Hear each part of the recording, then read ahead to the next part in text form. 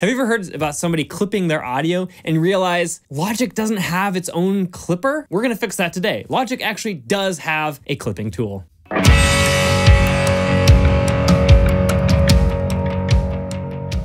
Hi, my name is Tyson. I am a mastering engineer here at Dinosaur Dog Mastering, and today we're going to be talking about clipping inside of Logic using stock plugins. Before we get to the actual content, I do want to let you know I have a free guide or free checklist that is the ultimate mixing checklist. You can download it for free just using the first link in the description to get better, faster, and more professional mixes. With that said, let's dive straight into the content. Today we're going to be looking at clipping inside of Logic Pro, how to do it with stock plugins versus premium plugins as well. We're just going to give an example of a premium plugin so you can tell the difference if it's actually worth to buy a premium plugin for clipping versus a stock plugin. Logic Pro has the ability to clip, although it's very not well known.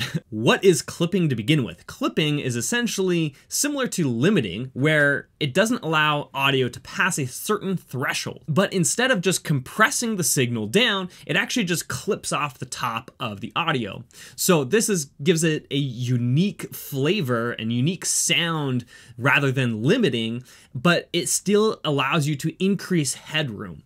But by clipping off the top of the audio, it does introduce some distortion, but it's unique as opposed to saturation or just overdrive, distortion, or any other type of distortion or compression. Clipping is a unique technique that a lot of people use to increase headroom without sacrificing volume. Because it's adding this unique type of distortion, it's also just a stylistic choice of using clipping rather than just limiting or any other style of compression or distortion. I have my drum bus set up and I already added my my premium clipping plugin here along with some gain to gain matches. So I did use an extreme example. I had this cranked almost all the way, just so you can really audibly hear the difference between a non-clipped version versus a clipped version of the audio. Obviously, I probably would not go this extreme in an actual mixing scenario, but just for the sake of example, play the raw drum track for you, and then I will add this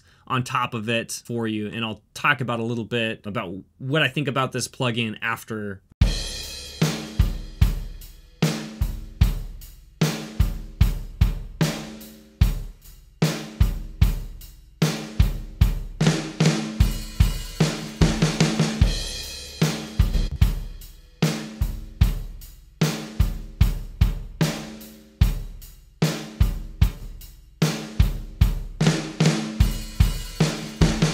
If you're listening closely, you can hear that additional distortion, especially on that kick drum, that it's clipping off the tops of those peaks. One reason why I'm not a huge fan of this plugin, to be honest, it's not because it doesn't sound good. Like it does add, that kind of beef and distortion that is very common, especially in rock songs, on your drums.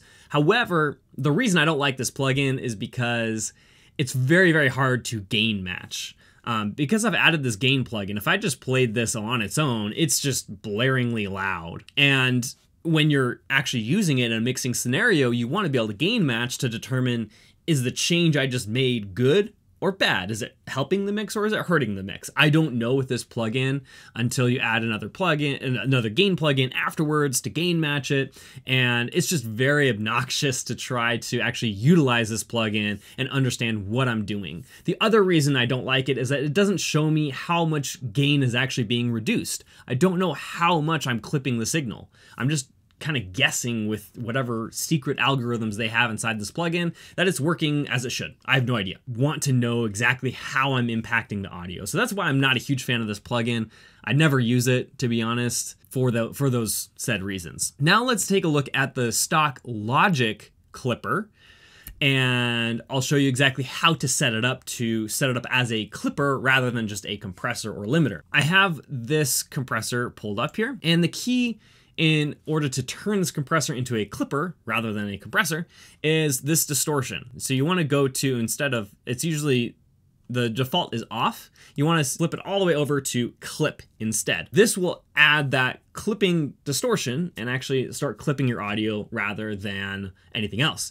And the other thing is you want to turn your threshold all the way up or your ratio all the way to 1:1 because you don't want the actual compressor to be doing anything. What you want to do is you want to turn this limiter on, and then obviously move your threshold to where it's actually clipping. What I've done here is I've turned my limiter all the way down to -10, and then also the input gain up just a little bit to ensure that the audio is being able to catch essentially on that limiter, and it's actually doing its job and then clipping it. And then I have this output gain set to level match that afterwards. So my peak volume is still the same, similar to what we just heard with the JST plugin, JST clipper. This is going to be doing the same exact thing. So we'll do a little A/B test against both of these really quick here. So I'm going to start with the stock Logic, and then we'll go to the JST.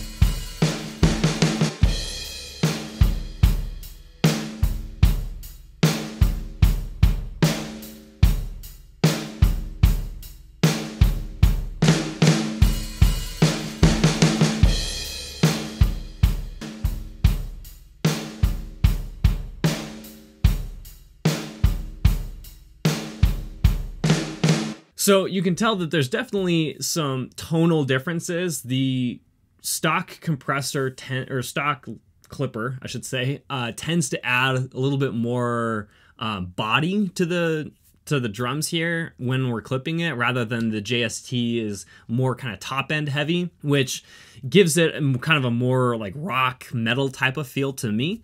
And so it's granted, like all of this is just kind of the fine tuning of the sound anyway. And so you can obviously compensate with other things like EQ and other saturation. But to me, the usability of the stock compressor is just so much higher. I can obviously see I'm getting exactly 3 decibels of gain reduction while I'm clipping this, and it's just so much more effective to be able to use it and know exactly what's happening inside of the machine here.